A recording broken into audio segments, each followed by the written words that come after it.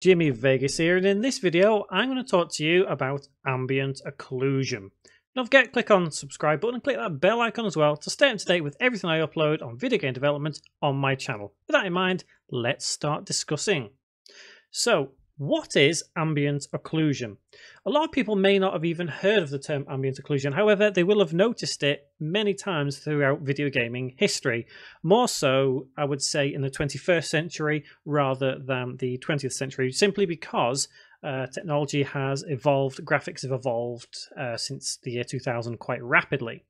So, in its simplest terms, ambient occlusion is a way of creating shadows and darkness in places where light would basically not be able to get to quite so easily. So things like in the corners down here and along here.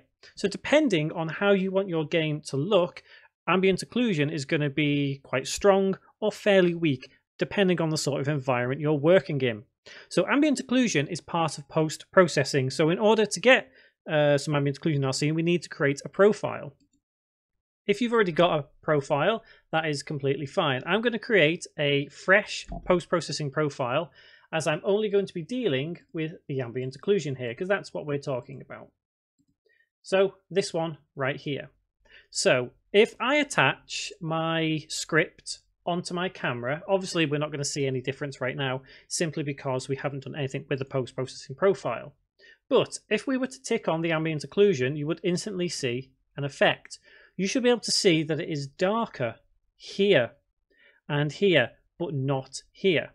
So if you were to take a look around wherever you're sat now, and you look down to the floor or down in some corners, where the two walls join, you'll notice that there is some slightly darker areas there. That is where light struggles to get in as easily as it does on a flat surface. Now, obviously, the ambient occlusion can be changed. It can be intensified, as we can see. Again, this is all down to how you want your scene to look. And if I go on my game view, just to make it look a little bit better, we can see here, this is ambient occlusion in effect. If we were to reduce the intensity, obviously no ambient occlusion would occur. Now, in normal situations, everyday life that we live, for reality's sake, ambient occlusion is going to be rather low. For something like a horror game you're creating, ambient occlusion would probably benefit from being much higher. In this case, it can go as high as 4, but that may be too much. So maybe 2. Obviously, the radius is going to affect it as well. Too much radius is just going to send it haywire, because that's utterly ridiculous. But the radius will basically increase the size of this occlusion right here. So we can increase it slightly, and you can see how much light is missing.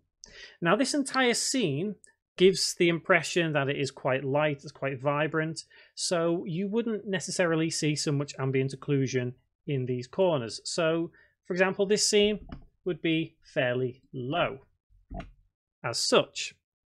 If we were to, let's say, turn off the light, make it look absolutely crazy, so it's a bit of a darker, eerie scene, then in this case, we would possibly increase that ambient occlusion to give it a dark, eerie kind of look. But again, with a radius, always be careful.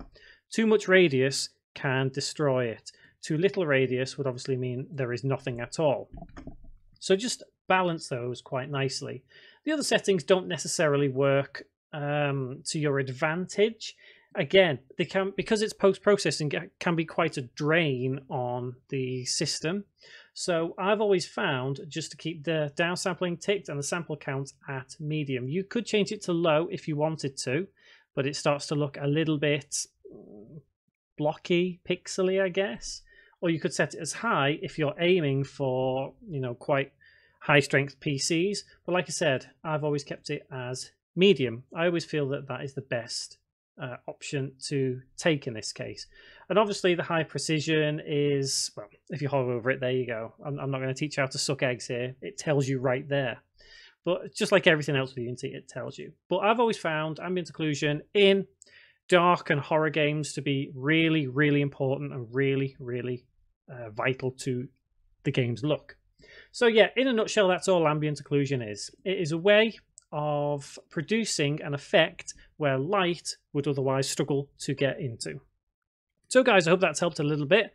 I do get asked a lot of different things about post-processing. What's this, what's that, what's the other? So I figured I may as well try and break it down a little bit. So you'll probably see a couple more videos like this.